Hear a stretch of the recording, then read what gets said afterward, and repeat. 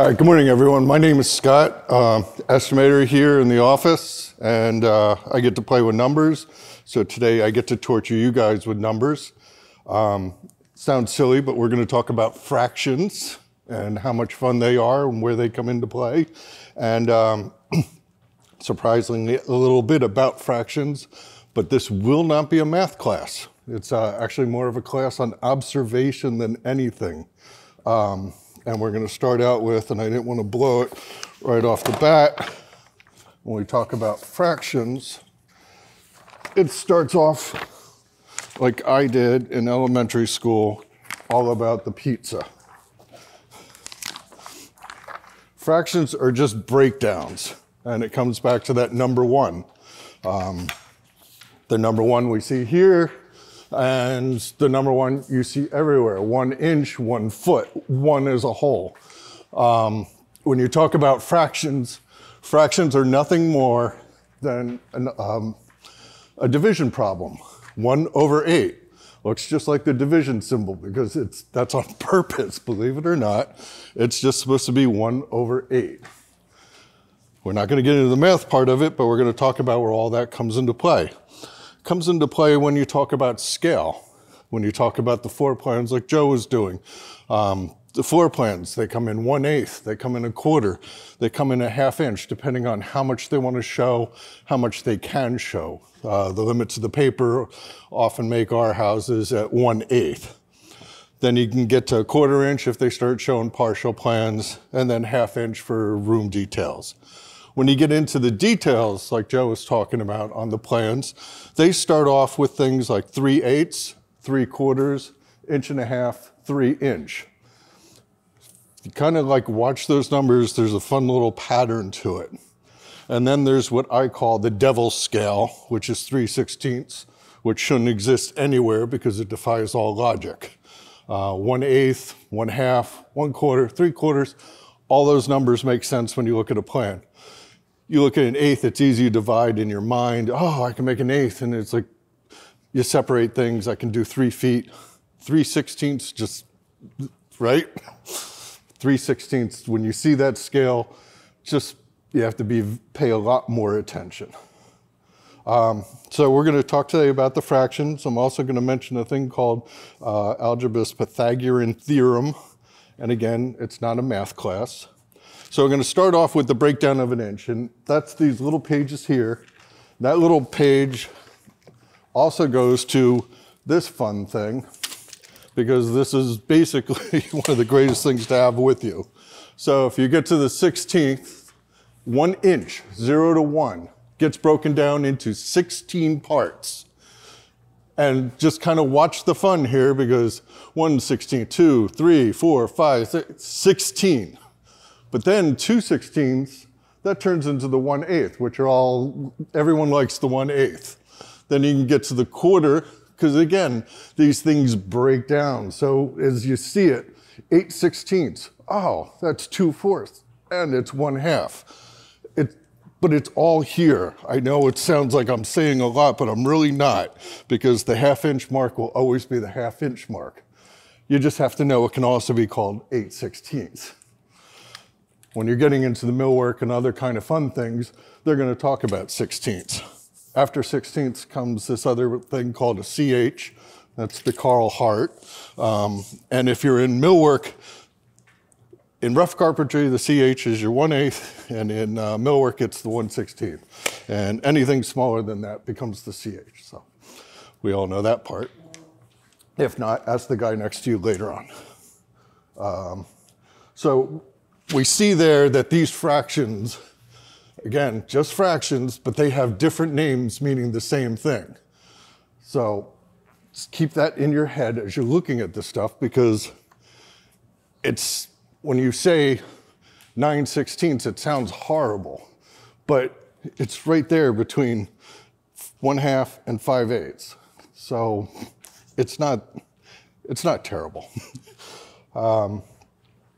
The scales too, when they talk about the 1/8 and the 1/4, also realize when you're holding this, if you're out there and you're looking at plans, this thing works on plans too, because if it says 1/8 or 1/4, you can sit there and go.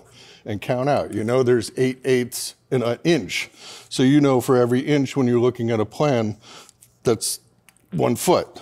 So 8 feet, sorry. So you can count out and do quick little measurements as you're out there, all because of this thing.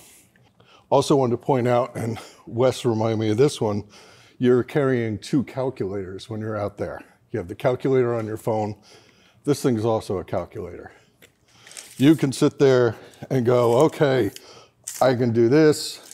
Wes reminded me, if I'm at 3 feet, what's half of 3 feet? Well, I do this and I know I'm coming up to 18 inches.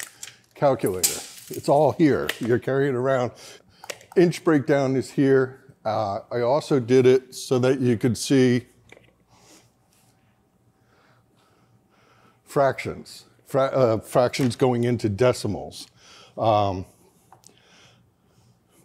Even the stock market used fractions up until 2001. All of the little stocks used to come down, broken down to 1/16. 2001, they went to decimals. You can do decimals. Again, the fractions actually tell you the math problem. You're sitting there with your calculator. What is 1/8? And I say 1/8 because that's the important one, because it's 0.125. That 0.125, if you remember that, you know, twice that is a quarter. 0.25, sorry, I didn't do quarter there. Did it?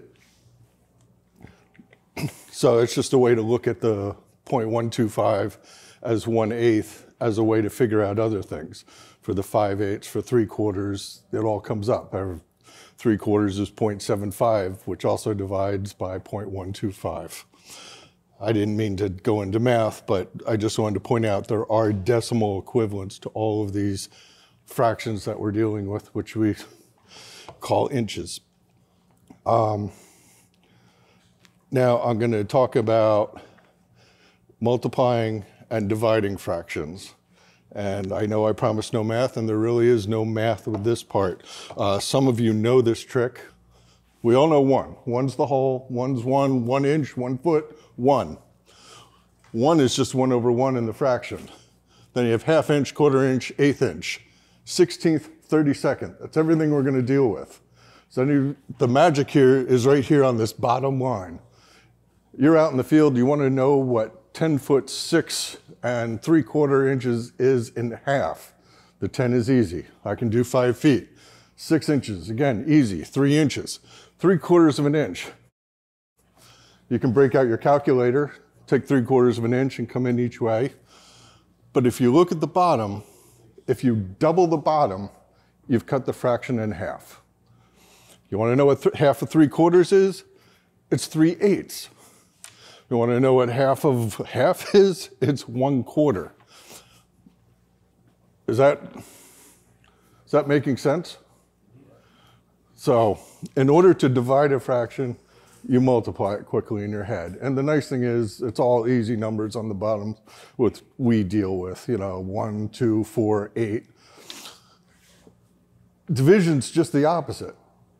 If you want to know multiplication is just the opposite. If you want to know what twice that is, you half the bottom. Good?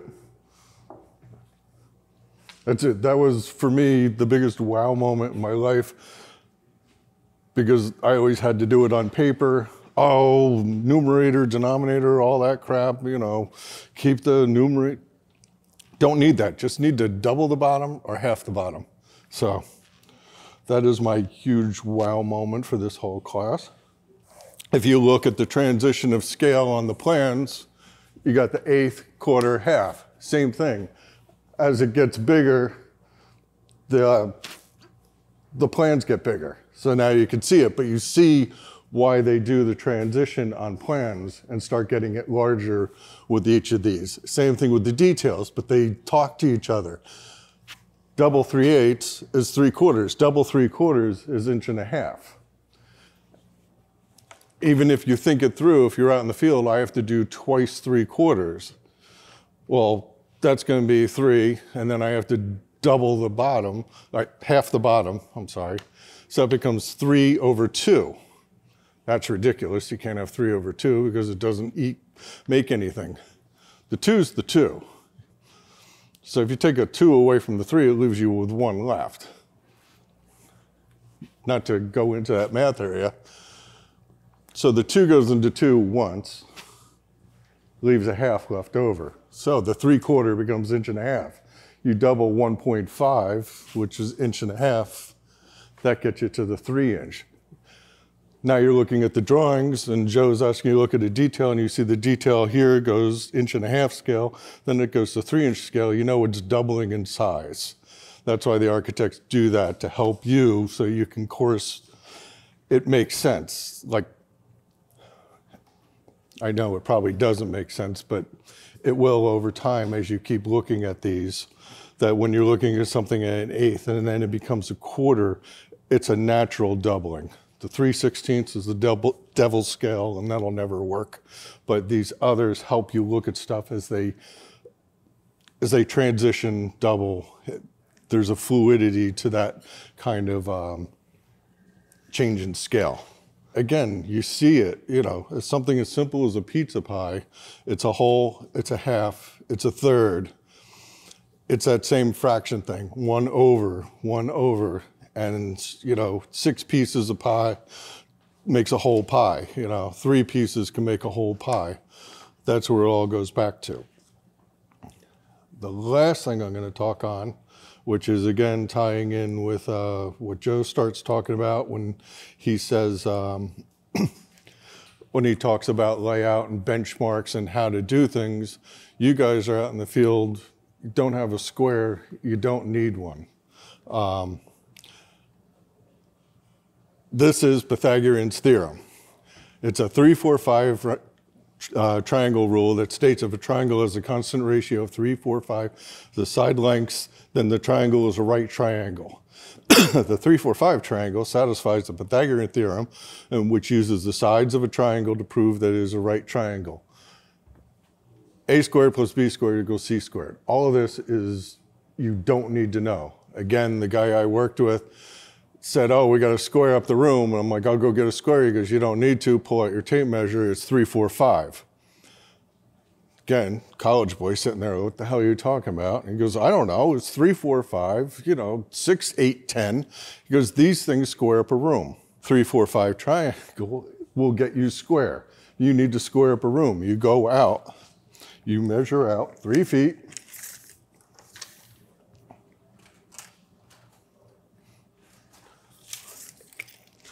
4 feet. Go ahead, mark on the table. I'm telling, but you can. And then when we get over here, when you do your tape measure, the important part is to be consistent there. 3, 4, 5. 3 feet, 4 feet, 5 feet, you have a square corner. No tools, nothing fancy, no lasers. You're out there, somebody's complaining that something's out of whack. You just need to do a quick check. But the 3, 4, 5 works. Oops. 3, 4, 5 works. If you remember 3, 4, 5, you can turn it into anything just by doubling them. So 6, 8, 10, 9, 12, 15. Depending on the size of the room and how much you can get, that'll determine how accurate you can get your right angle. And it works horizontally, vertically if you need to check plumb. That's another thing that people will complain about. Again, go 6 feet up the wall, 8 feet out, and you should be able to drag out to 10 feet. Again, we had the breakdown of inches. Well, fractions, as you saw, fractions, again with the bottom. As they get smaller, the bottom gets bigger. I don't know if that helps to remember. So 1/2 of 1 is 1/2, 1/2 of 1/2 is 1/4, 1/8, 1/16, 1/32. Inversely, cutting the 32nd in half, you go back the other way. So, scales, we talked about scales, but now you start seeing why they change the sizes the way they change sizes. The tape measure, again, you know, a 16th can be called 16/16, 8/8, 4/4. It's there, it's a bunch of little things. All the numbers in between have different names, but they're all the same thing. The 16th is what we like because it gets down to the degree of detail that we need to get to for the most part. And then just back to Pythagorean theorem. Questions? There is a quiz. I'll go get it. Mr. Professor, when you do the 3, 4, 5, does it matter which side of the tape measure you use to do the measurements? Thank you. It does. I kind of glossed over that part. If you're taking it, you do have to be consistent on the side of the tape measure you use because it is a pretty precise calculation, believe it or not. So if you're using this side of the tape, you have to use this side of tape here, here, and especially when you come across the top of the triangle, which if anyone cares, it's called the hypotenuse. But the angled leg, you especially have to be on the same side of the tape measure. Otherwise, whatever the width of your tape measure is, you're suddenly going to find you're off in terms of trying to figure out square or plumb. Thank you. The papers are here if anything interests you. We especially enjoyed making the pizza one. Any of this stuff, please take it, look at it. If you have questions, give a shout out. I try to know this stuff. So. Thanks, Scott. Well, thank you. Go eat donuts this week. Nobody eats donuts.